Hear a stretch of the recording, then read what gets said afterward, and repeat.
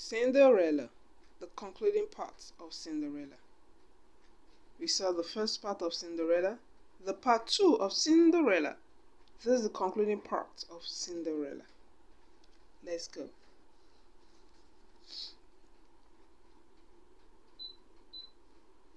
Later that evening, Cinderella sadly returned to her room.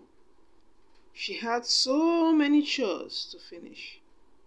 There was no time to fix her dress. She looked out the window and saw the coach arriving that would be taking her stepmother and stepsisters to the ball. As Cinderella turned around, she suddenly saw the dress. "Surprise!" her friends cried. "Oh, it's wonderful!"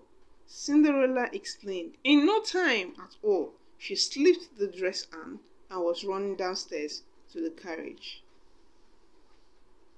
And when Anastasia and Drizella saw Cinderella looking so beautiful, they were filled with jealousy.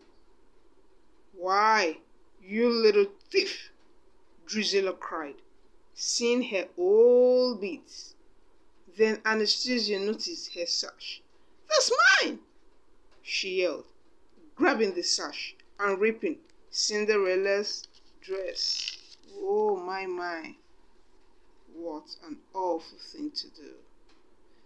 Cinderella was so upset, she ran outside to the garden and collapsed in tears. She did not notice the magical light swirling around her.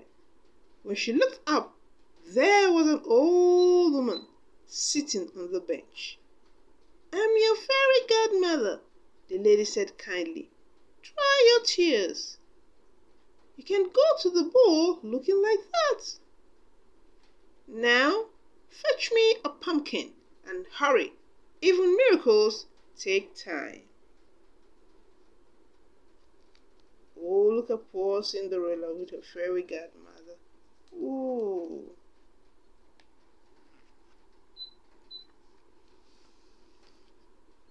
Minutes later, the fairy godmother waved her magic wand over the pumpkin with some magical words. The pumpkin changed into a sparkling carriage. Now, the fairy godmother began, "With an elegant carriage like that, you simply have to have mine." With that, she waved her wand over Gus, Jack, and her friends, and changed them into proud white horses. By the time she was through with the farmyard animals, there was a coachman and a footman too. Wow. Magical, of course. Magical. Then, with a final wave of her wand, Cinderella was dressed in a beautiful ball gown and lovely glass slippers. "Oh, thank you!" Cinderella cried, stepping into the carriage. "It's like a dream come true." "I know, dear," the fairy godmother replied. "But remember, you only have until midnight. On the last stroke of 12, the spell will be broken and everything will return to the way it was before." Woo! What a beautiful gown. So magical. Handsome prince. Cinderella looking so gorgeous. At the palace, Cinderella entered the glittering ballroom. Glancing up, the prince saw her and fell in love at first sight. He took Cinderella's hand and led her to the dance floor. Dancing in the prince's arms, Cinderella felt as if she was floating on air. Suddenly, she heard the clock chime. Remember what her fairy godmother said? At the stroke of 12. "I must go!" Cinderella cried as she fled down the palace steps. "Wait!" called the prince. But Cinderella didn't stop not, even when she lost one of her glass slippers on the steps. She stepped into the carriage and raced home. There she is, down the stairs. Oh, as the last stroke of midnight was heard, The carriage turned back into a pumpkin, and Cinderella was wearing rags once more, but she held one glass slipper in her hand. Back at the palace, the prince declared that he would only marry the girl whose foot in the glass, fit the glass slipper he had found. Mystery glass slipper.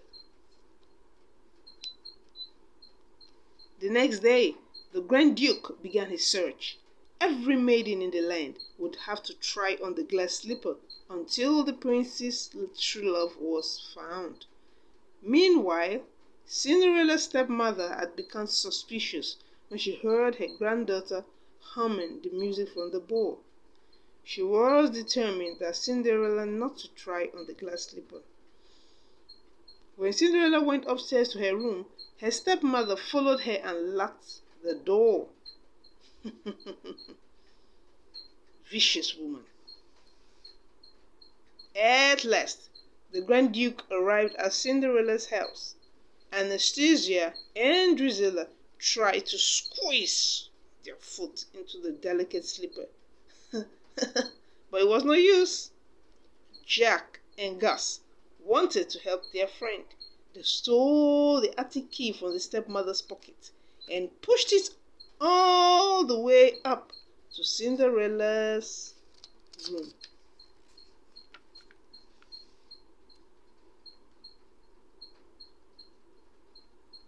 Wow. We are really coming to the concluding parts of Cinderella. Just as the Grand Duke was about to leave, Cinderella appeared. "Please wait," she called.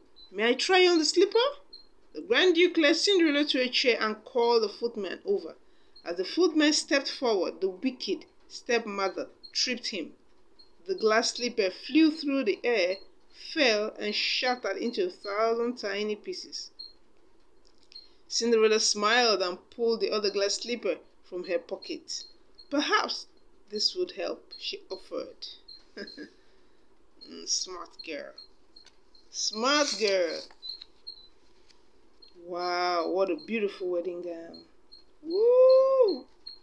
Woo! Her stepsisters shrieked at the delighted Duke, saw the slipper was a perfect fit. Soon afterwards, Cinderella and the prince were married at last. At last, Cinderella's dreams had finally come true. And this is the concluding parts of Cinderella. Please subscribe.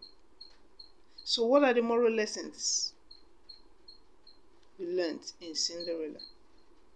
I don't know about you, but I learned that we should not be wicked. We should love others, whether they are rich or poor. And good things come to good people. Please subscribe.